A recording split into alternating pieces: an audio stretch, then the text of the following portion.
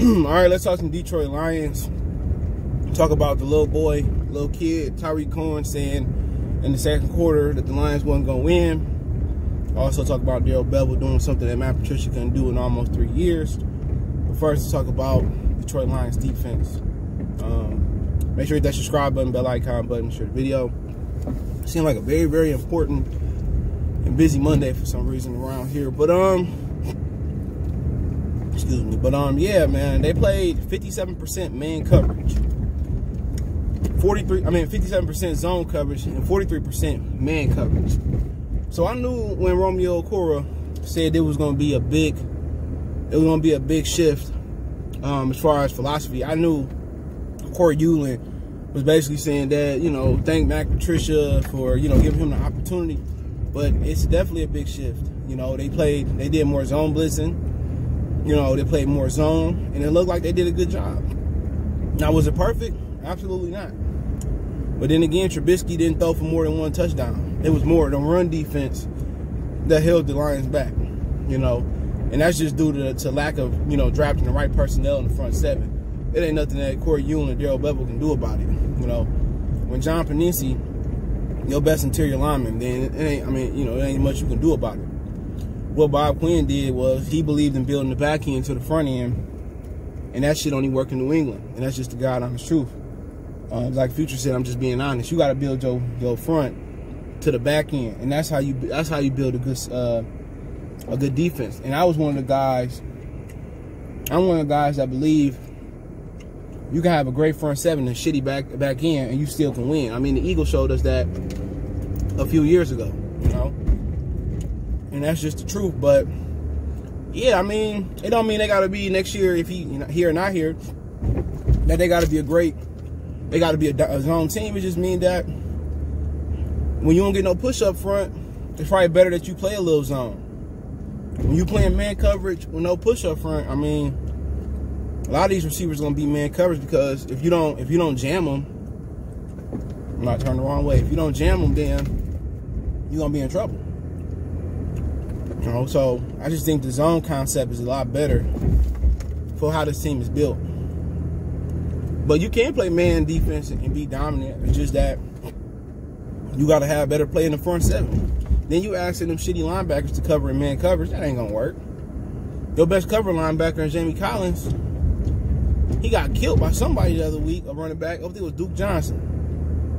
Duke Johnson, a good running back, but he ain't nowhere near the best running back, especially coming out the backfield. You know, but zone help all that. You know, zone is just like basketball. You just playing the area, playing the quarterback eyes. How can you tell they playing zone? They usually turn towards the quarterback. Everybody that's in coverage, they just reading the quarterback, dropping back. How you tell them, man? They back turns toward the quarterback. They playing the pass catcher. They playing the route runner. It's easy to spot man. Now you got a combination too. And that's what people got to understand. You got a combination coverage. And what combination coverage is, you know, you got zone and man going. You know, in some situations, you can drop. You can have your corners and man, your linebackers and man. You got two deep zone, or you can drop a lineman in zone coverage. You know, you got two man under is probably the more popular man zone concept. Everybody in man. But the two deep safeties is covering the deep half of the field. And then you got robber, single high robber. You know what I'm saying? What that is everybody in man, but usually it could be a linebacker or a safety, depends. You know, you got a safety drop in man coverage, and the linebacker beat a robber sometimes. But more common, I believe it is safety high, guarding a deep middle half of the field, and then you got another safety robbing underneath, playing the short middle of the field. I mean the deep middle of the field. So, I mean, there's a lot of different concepts you can do. I mean, cover two is just corners playing the flats, passing them on to the middle zone, which usually is the linebackers, depending on what coverage, what personnel you is. And then you got the safety playing the deep half of the field. And then what's important about this defense here is you got to be able to have the two important things. You got to be able to have your front four get pressure, and then you got the middle linebacker who's really taking the deep middle of the field. Well, you got to have that Derek Brooks or Brian Urlacher to really play that half of the field. But But yeah, man. I mean, yeah, zone coverage is make quarterback go through the progression, but you got to be able to squeeze those holes. That's the thing about it. You got to be able to squeeze them holes. If you don't squeeze those holes, you got an accurate quarterback, it's going to be a long day. Well, let's move on. Talk about Darrell Bevell, man. Darrell Bevell did something that Matt Patricia hadn't done in his entire time or entire tenure versus the Chicago Bears. And before Patricia got here, I think we beat the Bears like 2 or 3 straight years. You know what I'm saying? It was easy. But Matt Patricia just had his number pulled by Mitchell Trubisky, and what Trubisky did good, Matt Patricia defense allowed him to do, and that's the big difference. You look at Matt Patricia defense, soft man coverage, no pressure up front, just everybody in man, and maybe doubling, maybe playing a little deep zone, and it was just easy to decipher. In this league where you can't really jam the receivers, past 5 yards, it's gonna work. Maybe back 20, 30 years ago, when you get physical with the receivers and you can hit them and jar the ball loose, his defense would have worked. But in this 2020 version of football, where they don't want to give the players lifetime benefits, so they just changed the rules where you can't hit them hard, you can't hit the quarterback high or too low. Matt Patricia's defense didn't benefit from this new 21st century version of football. When you can get physical and beat them up down the field and hold them and hit it, one of the defensive receiver, it worked. And Darrell Bevell just simply let Cory Undlin do what he do. It wasn't no Patricia hold him back. Patricia is a guy that's going to die with the scheme. He didn't change nothing from year to year. He kept blaming the personnel. He kept bringing in guys. And honestly, the guys that was here were more... The guys that was from Terrell Austin and Jim Caldwell team were better in his system. You know what I'm saying? He come here, even Ziggy Ansah was injured when they played the Jets. He was still more productive in that game. He had like 2 or 3 sacks in that game. He was still more productive in that game than any defensive lineman, not named Romeo Cory, was for Matt Patricia. Any of his New England guys. In that one game, Ziggy Ansah was more productive. Way more productive than he. Trey Flowers came here. Oh, I'm hurt again. Terrible defensive lineman. In this league, you can't have them big slow dudes that they can't run. You gotta have dudes that's fast, that can convert speed to power. And Trey Flowers is garbage. I've been telling y'all, oh, you hating on Trey Flowers. I'm not hating on him. He trash. He just sitting here, still in the chase. Should let him go to Miami. Who don't want to go to Miami? Why he chose Detroit? Trash. Jamie Collins thought he was going to be better than he. Trash. Tavai, trash. Deshaun Hint, trash. Davis, trash. Christian Jones, trash. I swear he was something. Trash. Send him back to Chicago with them Care Bears. But, Darrell Bevell did his thing. He took shots down the field. The offense was better than I thought. I thought it was over when Stafford threw that pick. But then again, he came back and made the plays.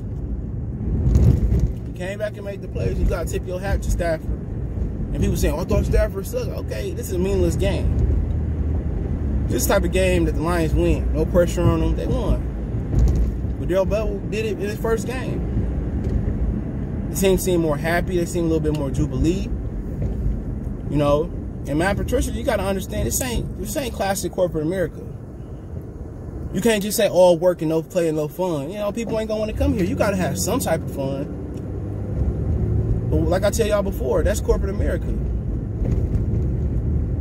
That's corporate America. They don't want you to have fun at work. They want you to be miserable. And the great thing I love about this generation is a lot of shit I hate, but they done paved the way for entrepreneurship to work for yourself. And what we should do is start buying back the block. There's plenty of houses in Detroit, even if you don't live here. There's plenty of houses to buy, for less than $20,000, for $20,000 or less. Find you some guys that you can fix them up and learn to fix them up. Man, it's houses. I'm driving by houses. When you buy a house for $20,000, fix it up, it's gonna be worth what? Shit. By the time this junk jump, it might be worth $100,000. That's what you gotta, you gotta stop spending your money on bullshit. When you got kids, it's hard. But corporate America allows you to to drive Lyft, drive Uber, work 40 hours. You could take that Lyft and Uber money and buy a Coney Island, buy a few houses. You know, that's how I go. But man, let's finish off. Shout out to Darrell Bevell for getting his first win. And has my opinion changed on Darrell Bevell being the whole head coach? Nope, don't want him to be the head coach. No offense to him, but nope, he ain't nothing he could do the last few games.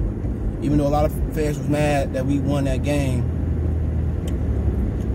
Sunday because of draft position, but then again, like some fans say, quarterback position not important. You know, it's not a high draft priority, which is stupid. But let's move on. Tyreek Cohen, micro midget, mini Mike. He's little as hell, man. My mama taller than Tyreek Cohen. That boy come up to my dick, saying that in the middle of the game, we can't lose to the Lions. We lose to the Lions, I don't know what I'm gonna do. Well, you gonna sit there and keep playing video games, you little ass. That's what you gonna do. A little bit. You gonna keep there. We came back. He said that like it was like 4 or 5 minutes left in the first quarter before Stafford threw that bomb. We ain't losing to the Lions. Sorry, this, that, and the third. What happened then? What happened? Where the Ghost of Tribe Judah? That was my guy. Where he at? Where the Care Bears fans at? Came back and lost. Y'all lost 5 straight, and I got the audacity to talk about sorry. We not losing. Y'all lost 5 straight. How can you be confident that Aaron Rodgers done put his foot so far up your ass? How can you be confident? How can you be 5'4"? He ain't really 5'6". He 5'4". How can you be confident? Only thing I like about Tyreek Cohen, he went to an HBCU as I did. We ain't losing to the line, man. He's sitting in the chair, right? His feet probably dangling in the chair. I ain't losing to the line, man. I don't know what we do. You know, my ACL still. Oh man, we ain't losing to the line, man. Oh man. You know, he should shut the hell up because they paid him before they paid Allen Robinson, a real football player from the D. Oh man, I don't know what I'm gonna do, man. Man, damn, man. Oh man, I don't know what I'm gonna do, man. I'm a little Tyreek Cohen, man. Oh man, it's stuffed animals bigger than me, man. But yeah, man, that is what it is, man. Shout out to Tyreek Cohen for going to HBCU but he need to put his foot in his mouth because the Lions went bang, bang, bang up the Care Bears ass. Hey, the Care Bears, you come on my channel and you mention the Bears, you better have the C word in front of it, the Care Bears, until they do something, man. And don't forget, Jay Cutler's the greatest quarterback in their history. That's saying something, man. But hey, let me know what you guys think. Don't forget me on Facebook, Instagram, Twitter. You can reach out if you have a business question, inquiry, sponsorship, video quest. All my social media links in the description. Twitter's the fast way, Facebook, Instagram. We got business question, inquiry, sponsorship, video quest. Want to chop it up, or you want to advertise your business on the channel, hit me up. Want to make a donation to the channel, Cash App CJ Good 313. That link's in the description, PayPal link in the description as well. Best way to donate for me is share the video, hit that subscribe button, bell icon button. We gone.